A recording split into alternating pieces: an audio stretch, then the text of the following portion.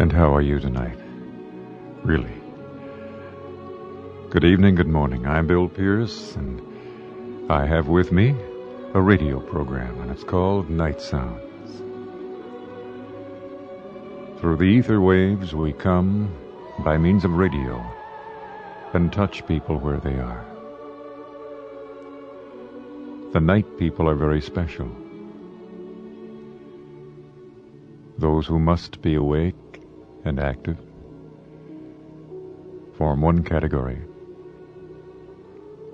Then there are those who are troubled, insomniacs, those who worry, those who for one reason or another just can't seem to fall asleep.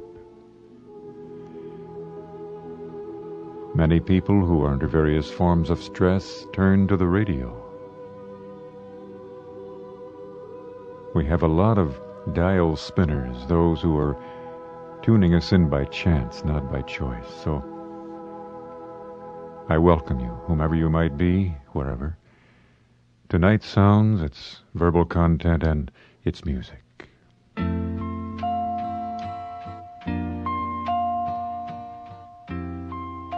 Our first song tonight features 4 or 5 guitars with a song of touching. Every one of us is born with what they call skin hunger. An infant needs to be touched and handled and loved. Not merely have a bottle stuck in his mouth and propped in the corner. But the touching means so much, and it's the difference between flourishing and perishing. Looking back into the biblical days, when Jesus was on earth, he touched people. He laid his hands on them. He lifted them. He encouraged them. He restored. This touch is available to you and me right now tonight by his Spirit. So let's be open and receptive to the touch of God, to the touch of hope, of comfort, of tranquility, and of power.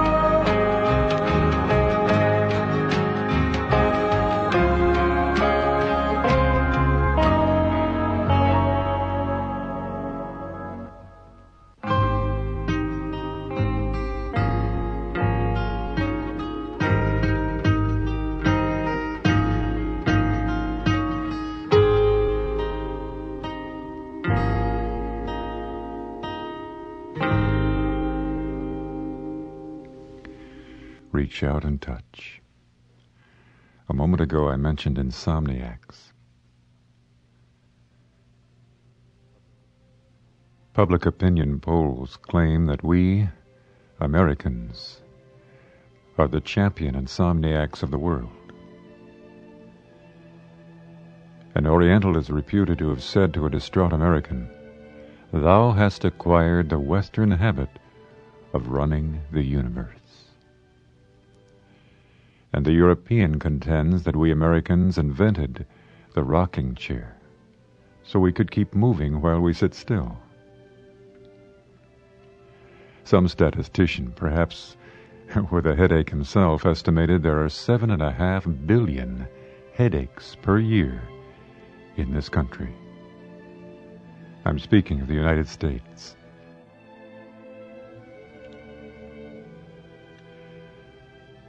And attendant to that, 15 tons of aspirin are consumed each day. We've conquered many things in our modern world, but certainly anxiety is not one of them. Edward Markham, the famous American poet, died some years ago at the age of 88.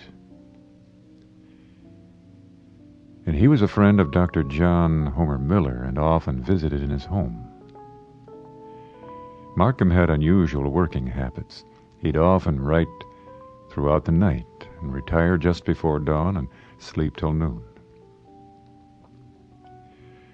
On one of his visits, a group of workmen began repairing the streets just outside Mr. Markham's bedroom window about 8 o'clock. This was in the morning. And the noise from the machinery was terrific, and yet Mr. Markham slept until called at noon. When his host asked him how in the world he did it, he replied, "When I go to bed at night, I turn the world in which I have been living during the day over to God. I have enough confidence in Him to know that He'll be able to take care of it without me for at least 8 or 10 hours. And as for the machinery outside, that's nothing to me but a fly speck on the hinges of eternity. Because through these long years of experience, I've learned to live one day at a time.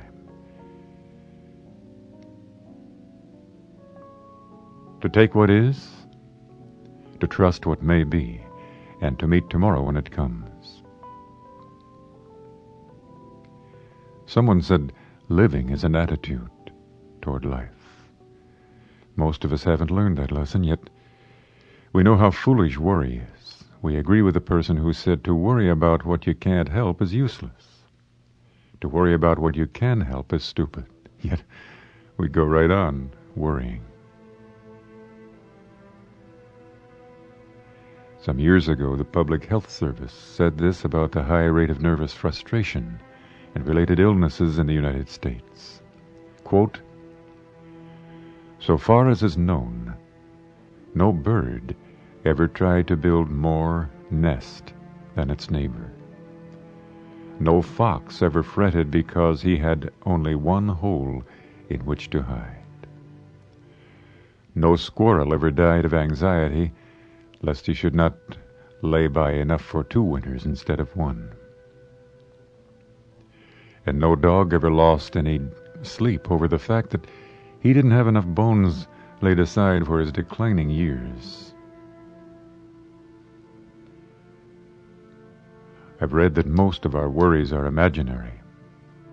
They're due to the human tendency to cross bridges before we get to them.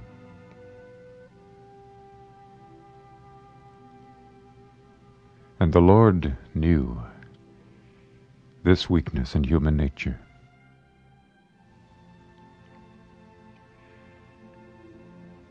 This very first statement of the Lord is enough for some. Luke 12:22, "Take no thought for your life." The answer to this for many is impractical, ridiculous, for that kind of reasoning would breed indolence and irresponsibility. But the Lord is not saying, "Take no thought for your life, what you shall eat, neither what you shall put on." He doesn't mean we are not to work, to plan, or save. This is not an invitation to sleep or beg or excuse oneself from the obligations and necessities and responsibilities. What Jesus is saying is, do not be overly anxious about earthly necessities. And he re-emphasizes the truth, first pointing out that it's ridiculous for God's child to be overly anxious about earthly necessities. If God gives lives to be fed and bodies to be clothed, He'll see that we don't go hungry or cold if we exercise reasonable care to use and develop the resources He's given us. I think we need to remember tonight that life itself is a gift from God's hand. We can neither extend it nor change it. We can enjoy and utilize it, though, or we can neglect and abuse it. Anxiety makes life neither delightful nor useful. The other day, I happened to be driving by a large auto dealership in Wheaton, and I saw this beautiful late-model sports car out in the used car lot, and usually they'll put one real neat deal up in front. That's the buy of the day. Well, here was this nice-looking sports car out there with a big sign on it that said, used, but abused. Well, who in the world could tell from looking? It looked great. But evidently there was a problem inside, under the hood. And so many of us put on a very neat front, all shiny and bright-eyed and bushy-tailed. We have the right words, and we put on the right demeanor, the right clothes, and so on. But underneath, we're dying. We're abused. We're scared. And tonight I don't want to be unrealistic. Yet I can say of assurance that God who made us knows what makes us tick. I've often said to the Lord in prayer, Father, you know what will make me the best, and you know also what will destroy me. So I pray for some sort of balance. I pray that you'll help me where I can't help myself, that you'll help me to be the right person today. In fact, these past 6 months, I haven't any idea how or why God used me in any way. Yeah, evidently we've got to go on. We keep working and we keep moving, yet He gives the increase. Sort of like a house plant. We put it in potted soil. We give it enough sunshine and water and nourishment in the soil. We don't need to keep digging that plant up to see how the roots are doing. Let's let it alone. Let's give it what it needs, and God will take care of the necessities of life. I'd like to play on the trombone now with the help of Bonnie Herman and the Singers Unlimited, a beautiful old hymn with the title, There is a Place of Quiet Rest, Near to the Heart of God.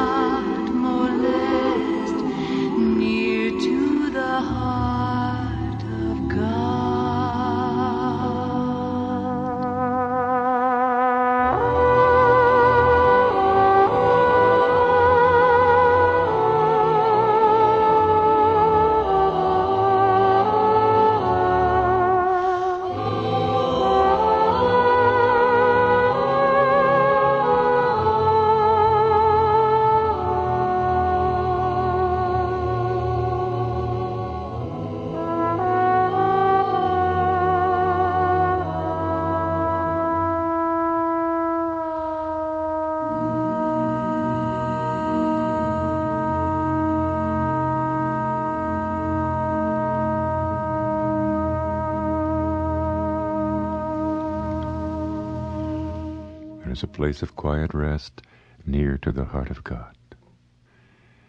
Just in case you've joined us in the past few moments, this is Night Sounds, and I'm Bill Pearce with you. We'll get back to the program Night Sounds in just a moment. This is Libby, the lady announcer you occasionally hear on Night Sounds. In these incredibly difficult days, everyone is seeking answers more than ever, but we feel we have little or no control of the challenges we face. Turmoil all around the world, the heartbreaking pictures from the horrific war in Ukraine has shaken our senses. COVID-19 brought on depression, loneliness, and has divided the nation like never before. Real answers are available from above as the world's solutions fail. The unique ministry of Bill Pearce and the program Night Sounds reminds us that God is closer than a brother, and His power is bigger than all of our troubles, challenges, and an unglued world. For many decades, Night Sounds has been a solace, bringing spiritual hope and meaning for troubled times. Would you prayerfully consider supporting the ministry of Night Sounds with a generous contribution? Your gift will help keep Night Sounds coming your way on this radio station and other digital platforms for years to come. Supporting Night Sounds is simple.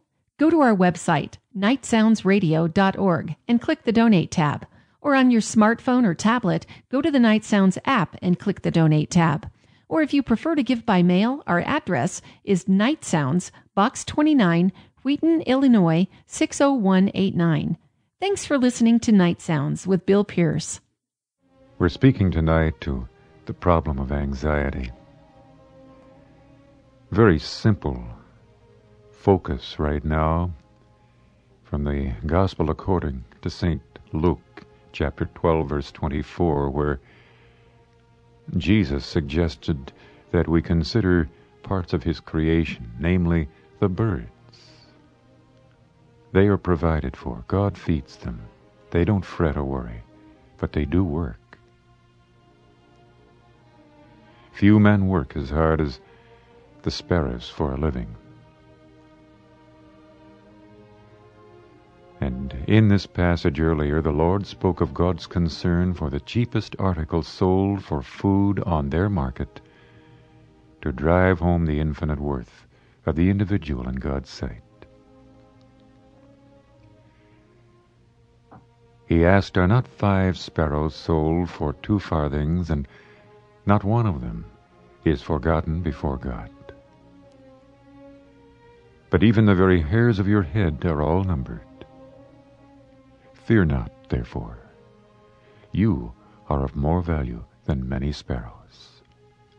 Luke chapter 12, verses 6 and 7. And if God cares for the sparrow that has no soul, that can't say Father, that cannot trust, that is not immortal, isn't it foolish to doubt His care for you and me?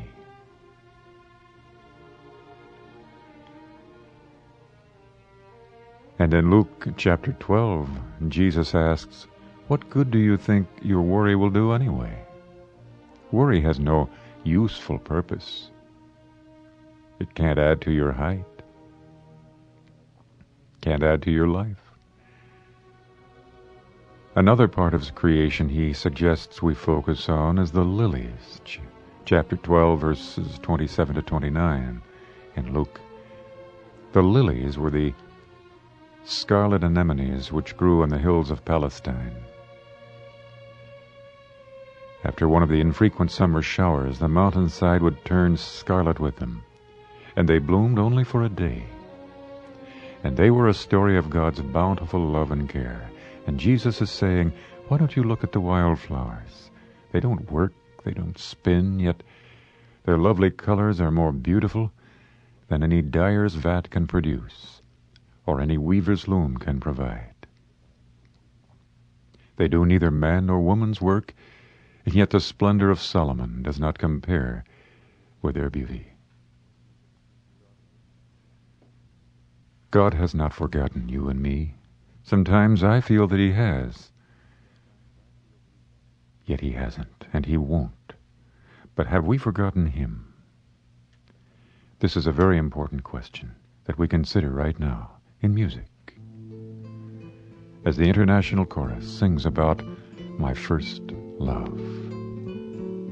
Let's internalize this as we hear.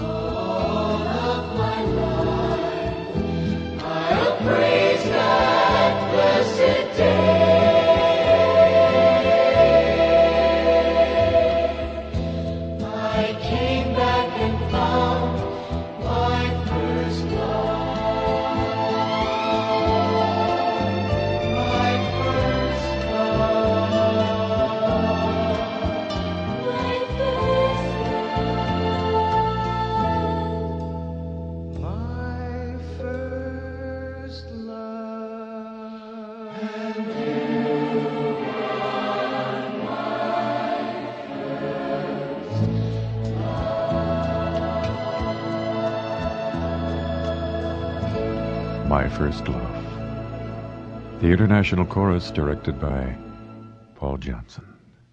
We're citing the Gospel according to St. Luke, and the Lord emphasized here for our comfort with these words, "You are my children. Don't act like the pagan." Worry about material things describes the pagan who has an entirely different standard of values. He admires his material mindedness, and he admits it. The Lord goes on to say, "Rather seek you the kingdom of God, and all these things shall be added unto you. Fear not, little flock, for it is your Father's good pleasure to give you the kingdom. Sell that ye have, and give alms. Provide yourselves bags which wax not old, a treasure in the heavens that faileth not, where no thief approaches, neither moth corrupts. But where your treasure is, there will your heart be also." This is the very heart of the matter.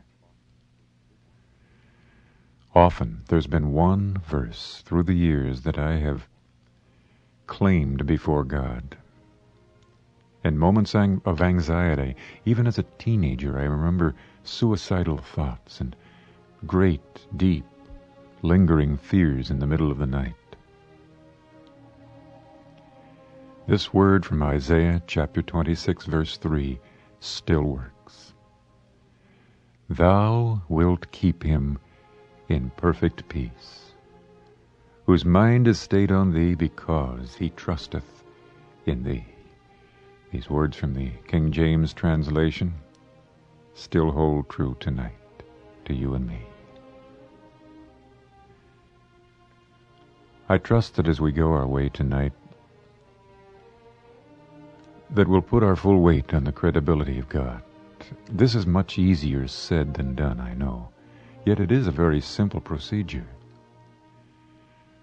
When Paul the Apostle speaks about a transfer, putting our weight on the promises of God, he's talking about something that is very important. Reminding ourselves of the words again, "Be anxious for nothing, but in everything, by prayer and supplication with thanksgiving, let your requests be made known unto God, and the peace of God, which passes all understanding, shall keep or garrison your hearts and minds in Christ Jesus." Boy, I tell you, I've dissected that verse many times, taken it apart and presented it to God, and in essence saying, "Lord, this is your word, this is your promise, and it's now your responsibility to back it up, to put teeth in it, to make it real." Well, that's true, but we can't dictate to him the terms of how he's going to carry that out. The timing is his, the details, the carrying it out in our lives. At the same time, he may be teaching us patience, which is the hardest lesson to learn. You know that one. Well, thank you for sharing with me tonight on Night Sounds. I've not said anything that probably hasn't been said before. Now and then people will ask me what the secret to this program is, and I don't know what to say, other than God has promised to work and make his strength perfect in weakness. And I've prayed that the dynamic of God will meet with both of us tonight. Our mailing address, in case you'd like to get a hold of us, is Night Sounds, Wheaton, Illinois, 60187. Thanks again for being there. I hope you have a worry-free day tomorrow. And until we meet again, a very effective and pleasant good night.